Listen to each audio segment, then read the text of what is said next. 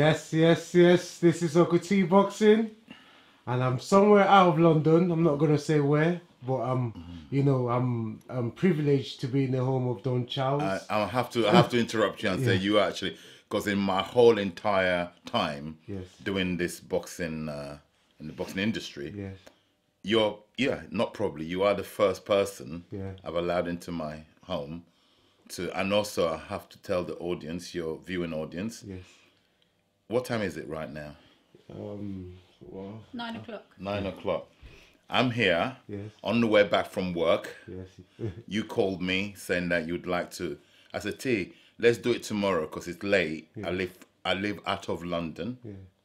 And you said, Uncle, I work all the time, so I'll come. So I too feel privileged that you've taken the time to come 9 p.m. to come and talk to me. I don't know what you want to talk to me about.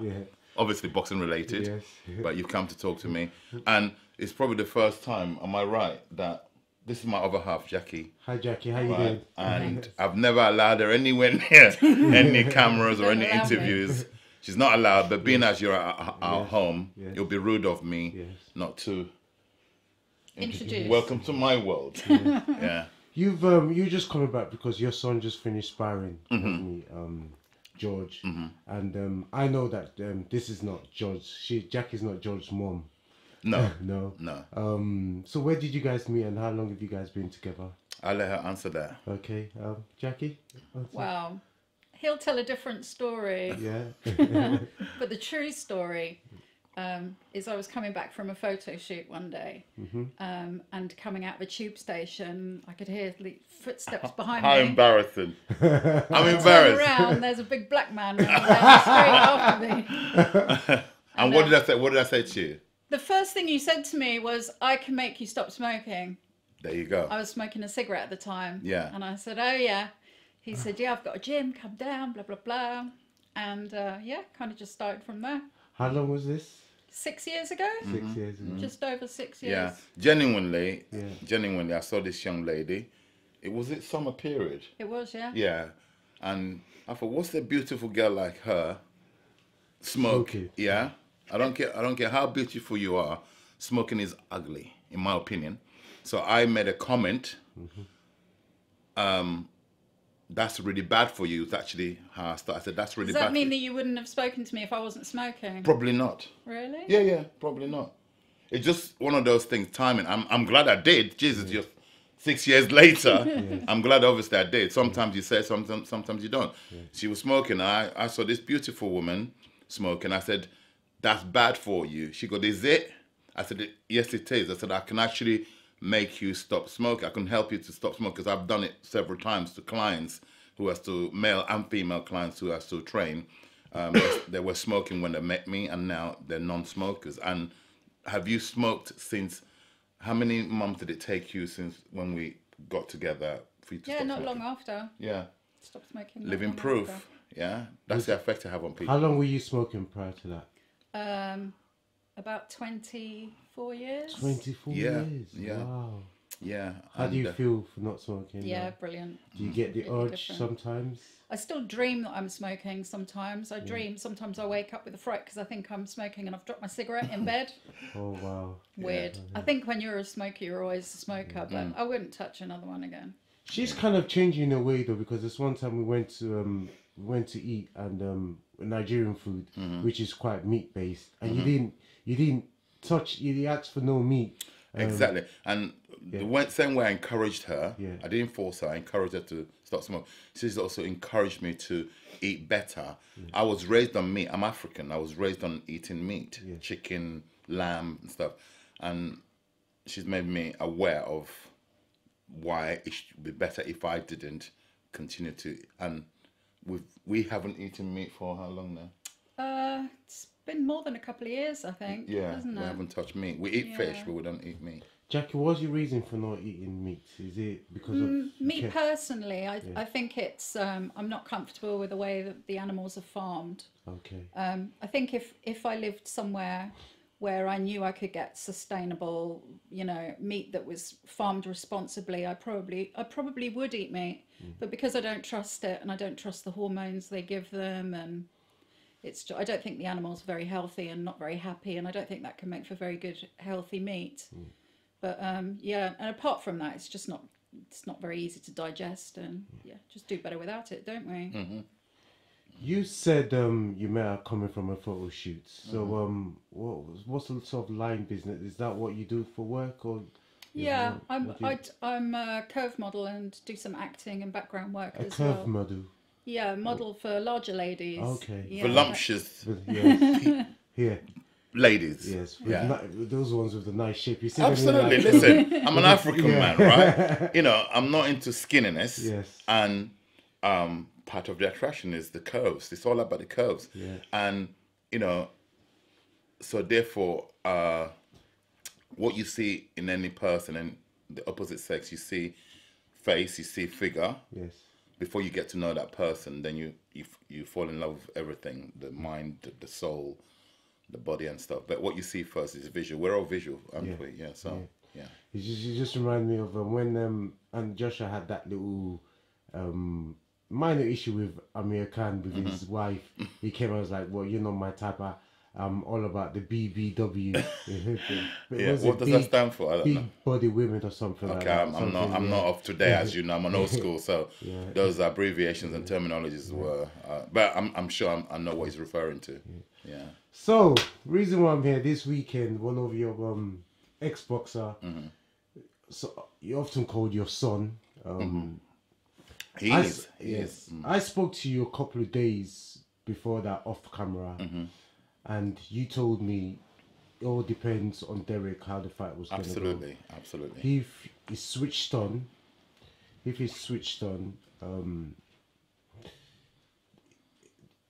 as much as you like David Price, the fight wouldn't go more than 4 rounds, and that's kind of what we witnessed. Absolutely. I mean, as I said, you know, I've witnessed they've done numerous rounds together. I saw enough within those rounds they did many years ago, going back to 2010, then again in 2012. David Price was our chief sparring partner when we were preparing to fight Vladimir Klitschko, the fight that never happened. Then a couple of years later, Vitaly, the older brother, wanted to, basically the younger brother chickened out, and it's a fact. And then what you do, the older brother stood in to save face, opted to fight Dereck, and Dereck did tremendously really well back then. So I got to see David Price close up, what he has and what he doesn't have, and I kind of knew how the fight would go. We would respect his power. He has a lot of power, David Price, but Dereck is all wrong for a lot of people. It's certainly wrong for David Price style. In the sparring and everything, from why you gave that prediction, what are the weaknesses you see in David Price? Because I interviewed him and I was looking at the size of him and like, size at 6'8". Yeah, you'll be the first one again. I'm revealing this to. It's not a secret. It's just no one's brought the subject up. Yes. I will only speak when I'm asked. Okay. And when I start speaking, I don't stop speaking. Yeah. I break it down for you. I had the privilege of David Price had trials with myself, with view to me becoming his coach. At the period when me and Dereck first parted. Yes, we'd split after the Tyson Fury fight. After the second Tyson Fury fight, he opted to go elsewhere to get another coach. So during that period, it was a 2-year gap, and I believe the Sauerlands were promoting and managing David Price, and I got a call from them to say, look, we're thinking of we've recommended you that David Price comes to see you with view to potentially becoming his coach to fix any problems that you as a coach would. I said, yeah, I'd love to work with the guy. Look at this. He won bronze, right? Yeah, he did. At the Olympics. And if I remember right, on the way to winning that bronze, he actually had beaten the favourite for that, who was favourite for the gold in that tournament. He'd beaten them in the semis, I believe. And then after beating the favourite, you'd assume he'd go and win gold. but he ended up with bronze, which is still bronze. Even if you didn't win a medal, the fact that you've qualified to go to the Olympics means you've got something about you. Yes. Yeah, not everyone can do it. Many try and many fail. So that's an achievement on its own, going to the Olympics. So I kind of felt privileged when I was told that they wanted him to have trials with myself. And he came down and we did some sessions, and I knew what I needed to do for him. And I believe I would have been quite successful. I know, and I still know what David Price needs. And even up to this point, he's such a nice man that I believe I can fix what's wrong, what I can see. I think everybody can see it, what he needs to. If we can fix that, he's got every chance in the heavyweight division to because he's reached a certain level. He's won the British, he's won the Commonwealth. Did he win the Europeans? I can't remember if he did. I don't think so. No. So he's falling short at European level. So minimum requirements, I can get that guy to win European title, and then who knows what happens demographically, what happens with the the heavyweight division is always changing. Yeah. Even now, if he came to me, if I like the guy a lot, I'll work with him. So I'm hinting here, David, Mr. Price. Yeah, get your ass to London, because I know he's also a family man, and he doesn't want to leave the family. Because when we had the trials, he did want to work with me, and then he explained to me that it was hard for him to leave his family in Liverpool. Yeah. And I said, look, it's your profession. Do what you got to do. And then he went and had trials with Dave Caldwell, and then that was more local for him. Yeah. But I'm still putting it out there to him if he wants to, because I know everybody's saying to him, retire. No, I said no. Provided he's healthy, provided if he's still got ambitions he has to have ambition first and foremost. I can't give him that. He has to give that himself. If he's still ambitious enough to go on and as an Olympic athlete, as an Olympic bronze medalist, yeah, and look at his attributes, his physical attributes alone, So that was leading to my question whether you thought he should retire. So judging by that, you don't think he should retire. He has never lost on points. He's lost 7 times. So it's always getting stopped. Yeah.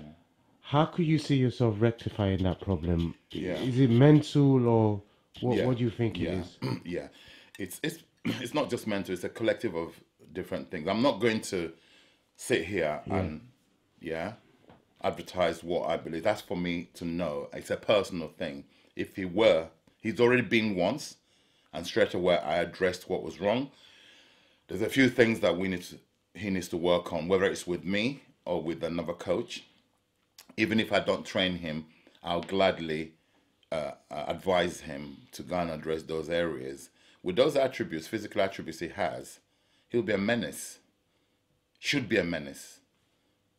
Right? So, like I said, but if the man chooses to retire, then who am I to convince him? It has to come from him.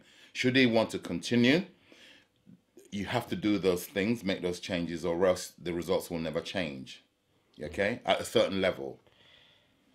So, how did you feel? Did you, with your son... My first son in boxing. Your first son in boxing. How did you feel seeing them... what was your feeling when you saw him do what he did? What, against David Price? Yes. Come on, I told you off record prior to what was going to happen. I said, I even told him himself, because he recently had a baby. Oh yes. His missus gave birth. Emily gave birth to their second daughter, which is a blessing. He messaged me to say my wife has just given birth, and I congratulated him and his missus, and couldn't help it but say, by the way, in your fight, you know what to do. Do not give him an inch to breathe, because if he gives David Price time on the ball, it's almost like a skillful striker. I always bring football into my interviews because I love my Tottenham Hotspur, right? If you give a skillful player time on the ball, they'll punish you. And David Price is the same. I refer to him as that. in terms of his attributes. If you give him time on the ball, he's got enough variety of punches and he'll punish you dearly. So although things are not 100% with myself and Dereck on the business front, it's purely business, not personal. I love him. I will always love him because, again, I've said it numerous times. I'll say it again on this camera. You know, one thing about me, I don't have, every man has an ego. Some people's ego is bigger than other people's. And some people don't know how to contain their egos. I have an ego. I have a big ego, right? But I know how to contain it. I know how to use my ego, yeah? Okay? I've said it privately. I've said it publicly. I owe him, Dereck Chisora says, I owe him. What do I owe him? Because without meeting that young man, who's to say that I would have become the known coach that I am today without him? Had I met another fighter and I worked with them in the beginning, because he was my first ever fighter that I worked with, yeah, and he delivered with interest, yeah. I was a very ambitious coach, young. Well, I don't know about young. I'm getting on. When I met him, 15 years ago, I met Dereck, yeah, in the street, and we worked together. He trusted me back then. He trusted me, and I haven't done anything for him not to trust me. So that's why I'm a little bit. There's no bitterness. I'm a bit disappointed is probably the word, yeah. After, you know, if me and you start something, and I've always had your back. I've always had your back through the bad times, through the good times. We've had plenty of good times. We've also had some setbacks, yeah? So we should win together and lose together. That's my mentality and still is, okay? So don't just be with me on the good times, and when the times are bad, then you're looking for a scapegoat, or I'm not that scapegoat, because of course, if we all mess up, we all messed up together, yeah? If we win together. If we when the happy time, we should rejoice together, and wipe each other's tears when things are not so good. So basically, I'm always grateful that I met him. No regrets. I'm grateful for the role he's played in my quest, in my journey as a coach. Yeah, I'm a God-fearing man, as you know. That's the way God has it. That's the way my own destiny has it. That's the way I was permitted to be in his professional boxing career to this point.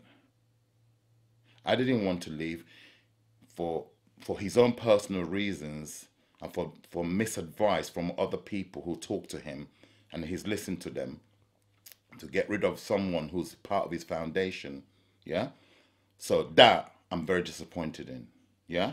But on the other front, like I said, I can't thank him enough for the role that he has played in my professional life for me to get where I've got. As far as I'm concerned, God willing, I'm halfway through my journey as a coach. And what I've achieved and learned, so I'm really, really excited about the future. If I've done this, and I believe God permitting and gives me strength and gives me life, what am I going to do in the second part? With all this knowledge, I'm still as hungry as I was when I started, as to achieve my work ethic, my commitment, my desire to work, my burning desire to work. I've even got more energy than I did when I started. Yeah? And like I said, I'm very excited of the future because I've got a number of fighters, young fighters I'm working with and developing. As you know, I don't inherit fighters, with the exception of Frank Buglioni, who recently retired. That's the only ready-made fighter who came to me of his own accord. No promoter gave him to me. He phoned me, said he would like to can I give him a trials? And look what me and him when I achieved in a short period of time.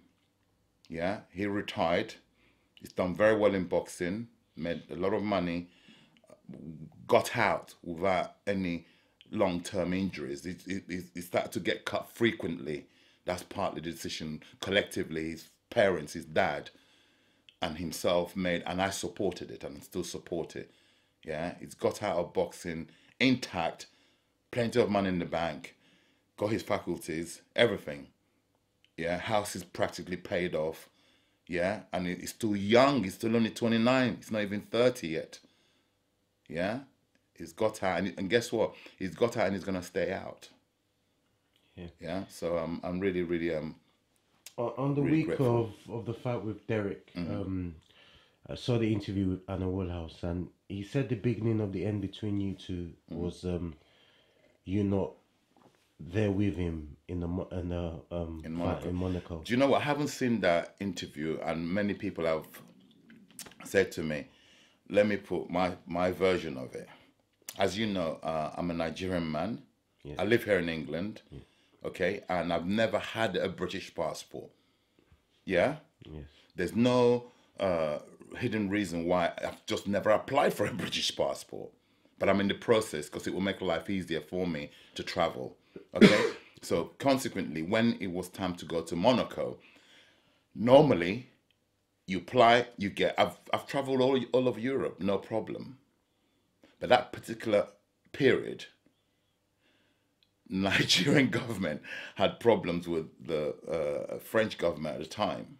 I didn't know this, I'm not a politician. So when I went to apply for my visa, I applied for it, but they didn't process it on time because there was political issues going on, which doesn't concern me. So they didn't process my visa on time to get my visa to go to Monaco. But you're going to hold that against me?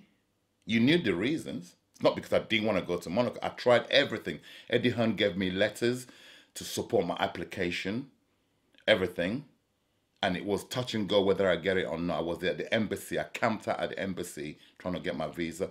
It's not my fault. They didn't grant my visa, so I couldn't go. I had a team. Yeah, it's not just me. I don't train Dereck alone. There was a team who I instructed. That Dereck knows all about it. Sat everyone down. We had a meeting in London, the whole team, including Dereck. I'm not going to be there, but nevertheless, I trust this team who know you. They're not strangers. They're going to guide you. Go to Monaco, carry out exactly what we sparred, everything, the training, everything was done as normal because we're experienced. I'm not inexperienced. You, the driver of that vehicle, if this was like Formula One, he is the driver. He has to go to Monaco, get in that ring and execute the game plan. Yeah? This is how bad it is. In Monaco, I said to my son, stay on the phone, George. I will give you instructions accordingly if I'm needed. I was on the phone giving instructions for my son to go. He's not allowed because he's not licensed. He has to go ringside and relay the information all throughout that fight. That's what was happening. I was relaying information. Obviously, it's not the way to do it. I should be there. I put my hand up. The trainer should have been there. Yes. So the fight, you're an experienced fighter. Caballero, no disrespect to Mr. Caballero, he wasn't fit enough to tie Dereck Chisora's bootlaces. Yeah? So a guy who's not in your league, how the hell would you allow him to just run? We know how to cut rings off. We have fought Vitaly Klitschko, who was brutalizing and knocking everybody out. If you can deal with that, if you can beat Robert Helenius, we've got more than enough experience to have dealt with that situation, and we didn't. So as a coach, I was very, very annoyed with that. Yes, I wasn't there. So your coach isn't there. I'll give you an example. When Tyson Fury went to fight Cunningham, yeah, in America, I believe was it Peter Fury? Yes. His uncle? Yeah. Couldn't make it. I think it was visa issues as well. Yes. Right? Tyson got dropped in that fight. He was able to get off the canvas and finish the job. Did he come back and sack Peter? Or tell Peter I can't because you didn't come to America? No. So that excuse, I'm afraid, is not valid. It's a nonsense. Outrageous. Yeah? Okay? The real excuse, I'll tell you, the real excuse is a man called David Haye. Right? I'm too strong of a character around Dereck, and David Haye knows that. If you want to control something, what do? It's the oldest rule and trick in the world. If you go into a situation and you feel, I want to control the situation, but there's something in my way, what do? You remove it. So Dereck is foolish to listen to Mr. David Haye to remove the most solid thing in his professional boxing career is me. I will say it to the camera, I will say it publicly. I've never said this to anyone, right? He was foolish enough to listen to Mr. Haye, who was a fantastic businessman, fantastic strategist, fantastic fighter, but it's a control freak. I'm a senior citizen to Mr. Haye. I will tell it to him in his face. I'll tell him, and I'm telling it. You can see my tone has changed. Yeah, there's a lot of anger. Yes, there's a lot of anger. How dare you? My 15 years of work, that's my son there. So when he's fighting, you ask me a question, I always divert. Because I don't just give you a yes or no answer. I'm not a politician. I hate being misunderstood. Being as you're taking the opportunity and time to come to my home, I'm going to elaborate on this particular subject. I have never really elaborated. I've been asked about it in the past. I kind of skated around it. So when I'm watching my son in boxing, Dereck that is, my first son. I've got many other sons, but he's my first one. You're an African man, aren't you? Yes, right. So you'll understand where I'm coming from. Your firstborn, you love all your children, but your firstborn, there's that bond you have with your firstborn. He's my firstborn. So no matter what's happened,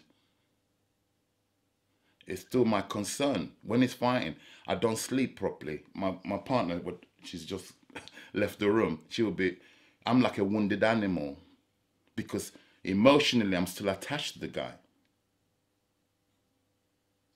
Yeah?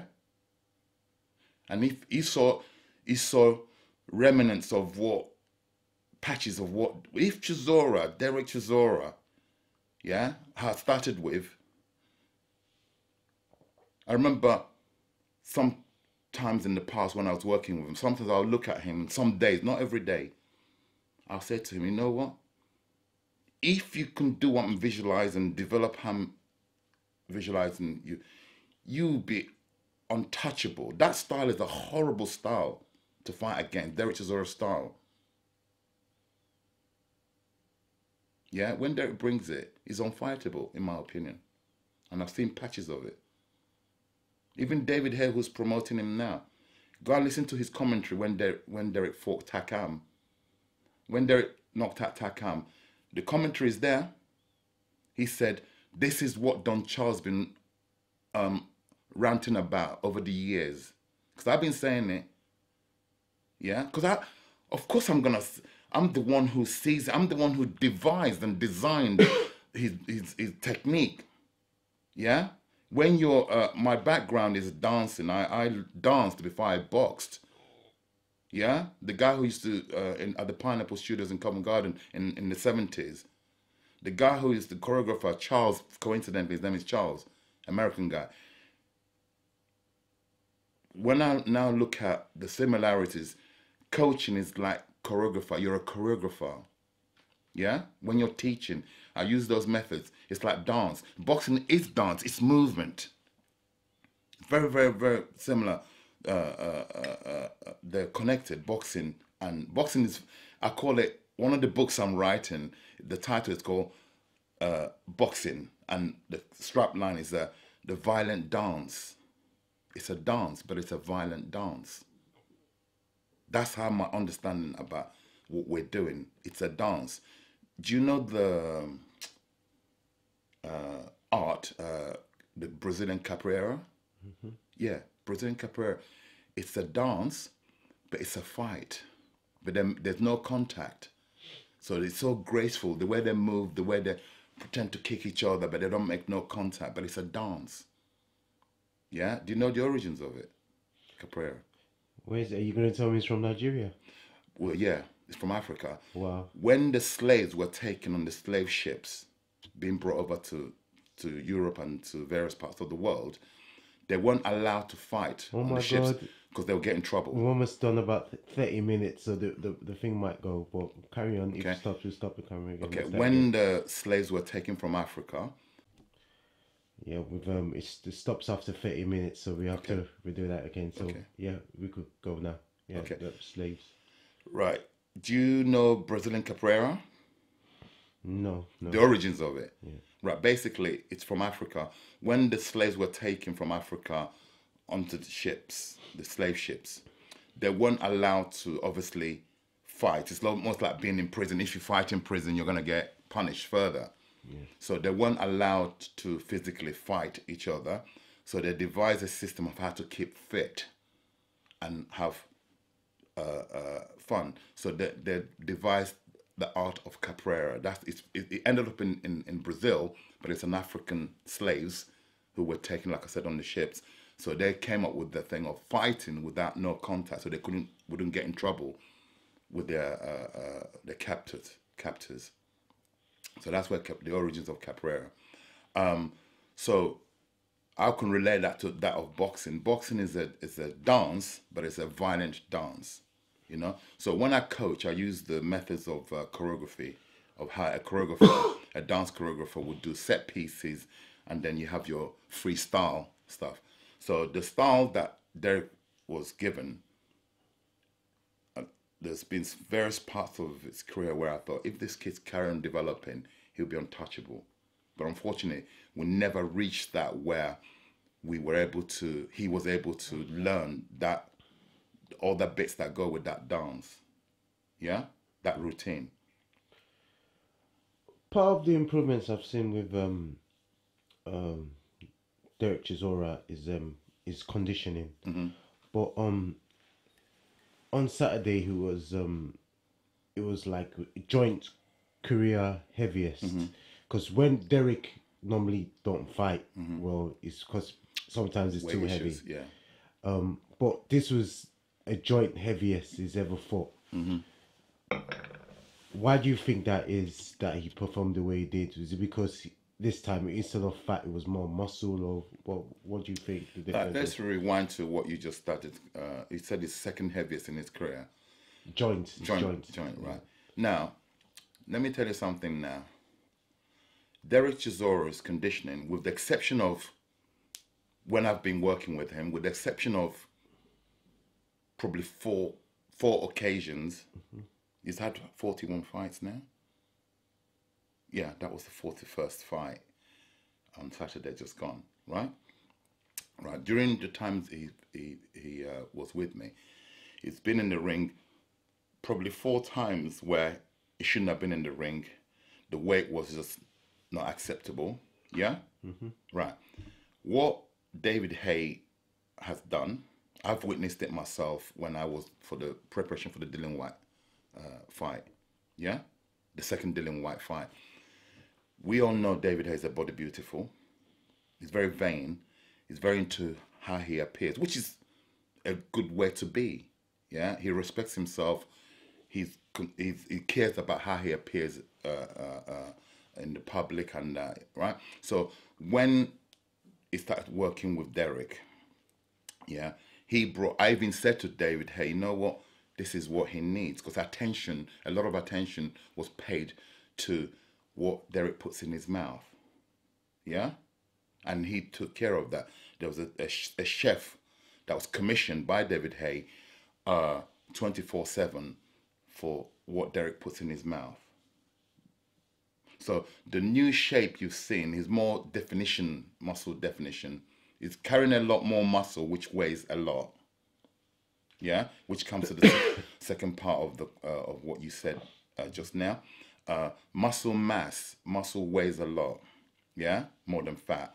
So you're seeing a better shape looking Dereck, because they're paying a lot of attention to the physique, the eating, and the weight training. There's a lot of emphasis now put on the weight training rather than the actual, right? So I'm not a massive fan of the weights. It depends. Weights have to be used, but they have to be used correctly, yeah? Not just for the physical looks, right? So consequently, he will come in It could still do the weights and still, if it's done properly. And remember, David Haye, the same as when I was training Dereck, advising him, I'm not an expert in nutrition. We have to employ a specific nutritionist to work with the athlete. But when the athlete is given something to eat, it's up to the athlete to be disciplined and not stray from it. So if Dereck's coming in heavy, yeah, he used to do it when I was with him. I'm not a hypocrite. He would have strayed, I guarantee you, he would have strayed from the diet he's been given. Yeah? Hence why you will see that I was quite concerned when I saw the weight, what he weighed in at. Yeah? So that would be Dereck straying from what the program he's been given in terms of the dietary, the right diets he was given to eat. I'm not gonna sit here and say to you, oh, I'm pointing at everything. I don't lie. I'm a big old man. Never have lied, and I don't lie. I don't butter things up. I say it how it is. Yeah. So you would find the excess weight he was carrying, David wouldn't have been happy with that. I promise you that. And what Dereck would have done, he would have strayed like he has in the past when it comes to that. It's called cheating. Yeah. Which is could be detrimental to your performance. Yeah.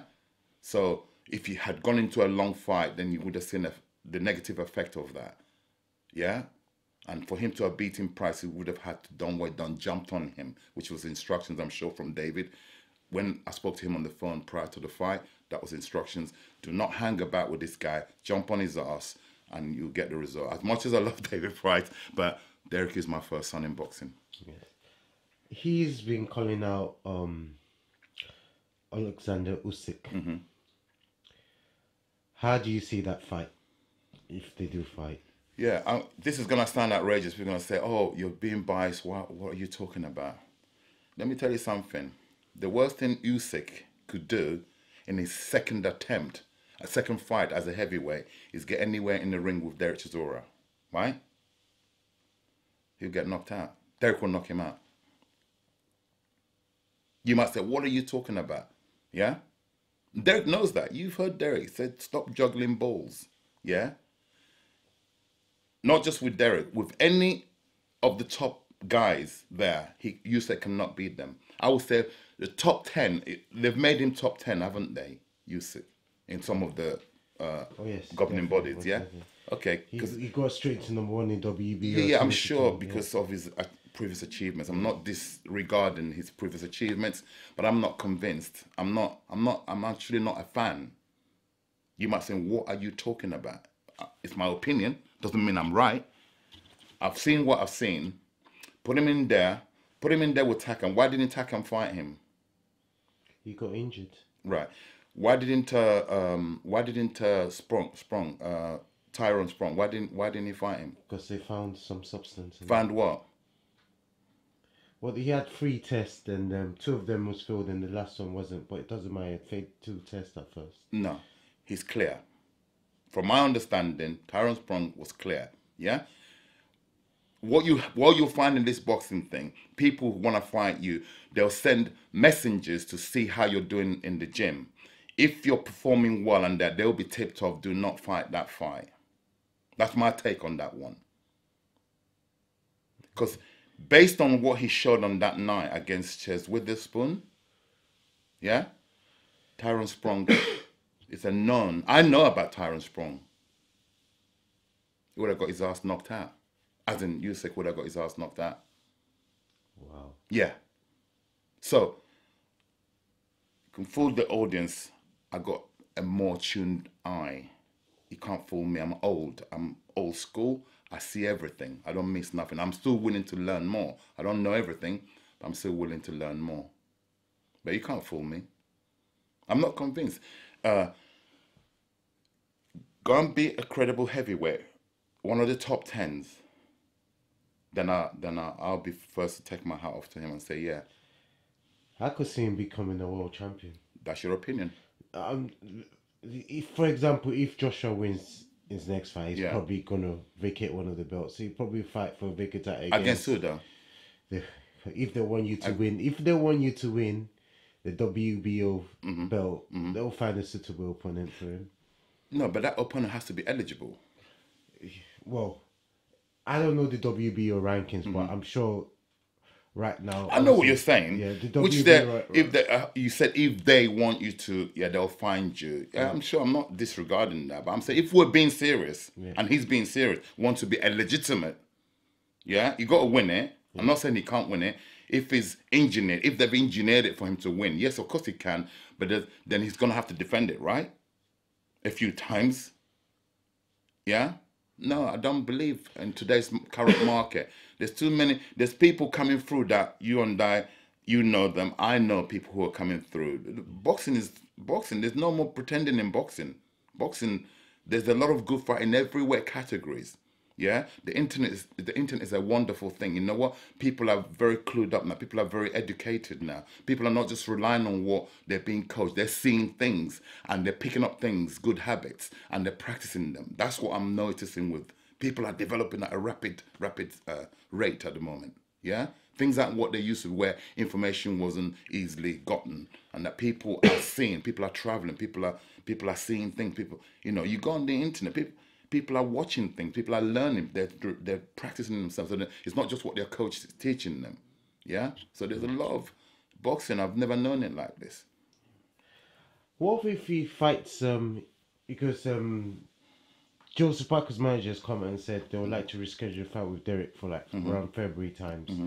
Would you advise Dereck to take that fight against Joseph Parker? Where Dereck is at the moment, yes, he's experienced enough. He's good enough, and as much as I knock, when I say knock, it's because it's personal. Me and David, hey, it's really, well, this guy, leave me alone. No, it's personal.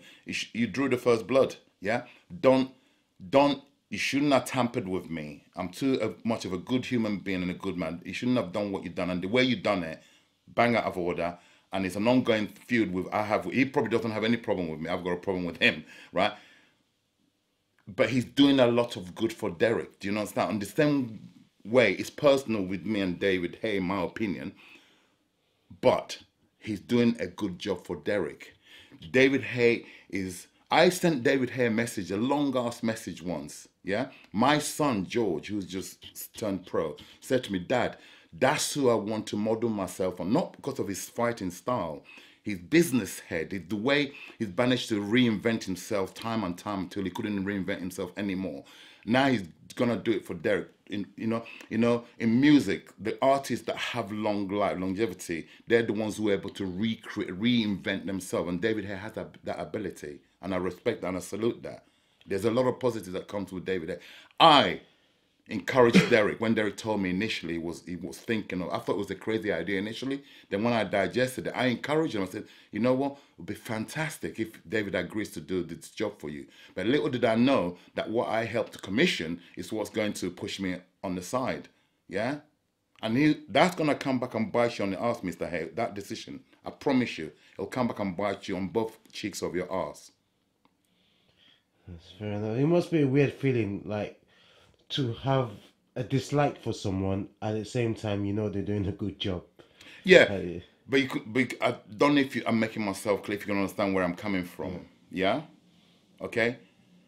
He's doing a good job for my boy, but that thing will not be long sustained because you remove the foundation of it. Okay. Yeah? Yes. He needn't have removed me to get his claws all over Dereck. Yeah? It's called exploitation. And I'm not one for that. Yeah? And I will, whether I'm with Dereck or not, I've always got his back. He knows that. Yeah? He knows that. I don't want to work with Dereck anymore because twice it's happened now. You can't, I'm not that girlfriend that you can pick up and dump whenever you want. No, I'm better than that. I'm an African man for that matter. A senior African. He's African, they should know that. Yeah, you don't do that. I'm better than that. So you talk about your son. Is he fighting soon? George? Yeah, George has a date. In fact, he's supposed to have fought 3 weeks ago, but Dorian Darch, as you know, it was a pencil-in fight. And Dorian, unfortunately, couldn't, 24-hour notice to cancel after having 7 weeks notice to prepare for which is very unprofessional. But I understand that he had some personal reasons, which are, whatever it is, I hope he sorts it out. And we've got another date, 2 dates. Sam, as you know, Sam's working wonders at the moment. He got Sam Jones. He got George is fighting on the 9th of November, and on the 14th of December on the MTK. The Golden Contract. Yeah. He's appearing on. They're featuring him on as a featured fighter on those. It's always nice to have a heavyweight future in these sort of cards. And trust me, not because he's my son. Yes. He's one for the future. You say Sam Jones, so they share the same stable as Joe Joyce. Yeah. Does Sam Jones get them to spar or anything? Oh God, George, him and Joe, obviously they've become stable mates. Yeah. Adam Bruce trains Joe, as you know. Yes. I train my son. Yeah. So Sam Jones is the S-Jam is the connection. Yes. So consequently, George does a lot of, and George is learning a lot. I mean, again, you're looking with a guy, Joe Joyce, who's, in my opinion, he won the gold. He got robbed of it in Rio, and got given silver. But he won that. He beat. Is it Yoko? Tony Yoko. He beat Tony Yoko in that final, and he got robbed and given the silver. And to be sharing a ring on a regular basis, that's only gonna stand George in good stead to learn, because George didn't have any. He had terrible amateur. In fact, he had 15 fights as an amateur. That's all. Yeah, and based on that, to what he's shown me as a professional, but he was always going to be, his style has always been a professional style. Hence why he didn't win many fights as an amateur, because he's catching and blocking, and they must be scoring the shots that are landing. That's what, it's no surprise he's doing well as a pro, because as an amateur, that wasn't his style. He's not into fighting a frantic pace, 100 miles an hour, not much landing and scoring here. I don't score shots that land here. I score shots that land cleanly. And so, anyway, it'd be interesting. Monitor his progress. Yes, and I believe you won't be disappointed. And he is different. He's different. You just said something that just highlighted in my brain.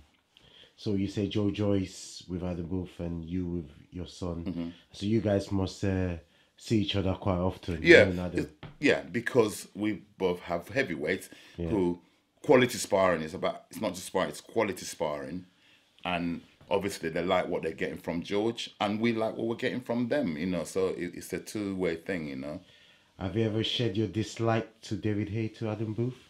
No, that's David Haye. Adam Booth is very. He's like me. He's very private. Yeah, he's very private. I wouldn't dare. It wouldn't be right of me to go there and discuss my business. He doesn't ask me about my business, so I'm not gonna go there. We're professional. We go there purely for my son to spar Joe, and George is gaining so much experience from that he didn't get from the amateurs with the exercise of going there regularly. Joe Joyce, Daniel Dubois, and his team, they seem to be winning that fight. Mm-hmm. What do you say to that? I did an interview last week, in fact, on that same subject, and I say it again. As good as I think young man Daniel Dubois is, keep him away from such characters like Joe Joyce. Joe Joyce is a seasoned, tough, professional heavyweight. Look what he's doing. Look at his resume. Look at what he's doing. Yeah? Look what he's doing currently in the... For someone... How many fights has Joe had now? 10? About 10. Right? Yeah. Okay? Look what he's achieved in that space of time. Look what he does to people that he's fought. Names. He has fought names. In fact, he made his debut against a boxer that I trained, Ian Lewison. Yes. Yeah? And when, I can confess, it's a confession, when they elected and selected, whatever word you want to use, to fight Ian Lewis in his debut, yeah? A renowned puncher, a guy who I'll put my house on it that he was going to win that fight. In fact, me and Sam had a cheeky bet because I thought, these guys are drunk, yeah? And David Haye also knows Ian Lewison, knows him really, really well, yeah? And how dare you? I said to you, you know what? These people know something we don't know. How can you risk your prized asset? David had just signed him on, I believe, on a promotional basis, yeah? And then you're going to risk it, his debut against a renowned puncher. You know what? I have to, again, salute, because they pulled it off. And I said it. I said, if you guys pull this off, that's a genius stroke. And guess what? They pulled it. And from then on, Joe's gone on from strength to strength. He's knocked out Ustinov, yeah, in good fashion. Stavern isn't, Wilder has already sort of exploited him, but he was still a dangerous, an ex-WBC world champion. And the way Joe disposed of him, he didn't just go there and knock him out. He technically was dissecting him and then took him out. And, no, he's doing really, really well. I don't believe that they should put Daniel Dubois. There's no rush. Stay away from Joyce, in my opinion. That young man is, 21 years old? Yeah? He still hasn't, it might be muscular size. He hasn't got his man's strength yet. There's a lot of difference. People will not understand. There's a lot of difference. The body you've got from weights is not the same body as a man who's a fully grown man. He's in his prime, Joyce. He's in his prime. Yeah? And he's a tough, tough guy. It doesn't look pretty to the eye, Joyce. I've seen him firsthand, how he works. It doesn't look pretty to the eye to watch, but it's very, very effective. He reminds me of George Foreman. Joyce. He reminds me of George Foreman when he used to brutalize people. Sheer force, sheer natural strength. That's what Joe reminds me of. And so they should, good name, it suits him. That's why they should keep that young man away from him. Yeah? Whatever happened with Ian Lewison? I mean, there's other levels of people still making money, like the Dave Allen and, like David Price. I mean, at that sort of level, I mean, there's still a lot of money on the table to enjoy. Right. What's going on with him? It's quite simple. Any boxer that I've worked with and I work with, the same love, the same care, the same advice. I said to him, after the fight with Joyce, I went to the hospital to see him. Yeah? The man I saw lying on that hospital bed with a broken eye socket, broken jaw, broken ankle. He broke his ankle in the second round, by the way. This has not been publicly said. So during the fight, we weren't aware. He wasn't aware. He knew he had great pain. This is how tough Ian Lewison is. He was fit. He couldn't do the things I wanted him to do, and I didn't understand why. Yeah? After the fight, he couldn't walk. Went to hospital, x-rayed, broken ankle, broken jaw, broken eye socket. The man I went to visit, they wouldn't let me see him the night of the fight. I went next day to see him. I sat by his bedside. His eyes was closed. And the man I saw, and I said to him, I cried. I said, no more. You ain't doing this anymore. Also, he's his own worst enemy. His weight is a handicap. Yeah? Again, he's not disciplined. What a fighter. But he's not disciplined in terms of being an athlete. There's more to it.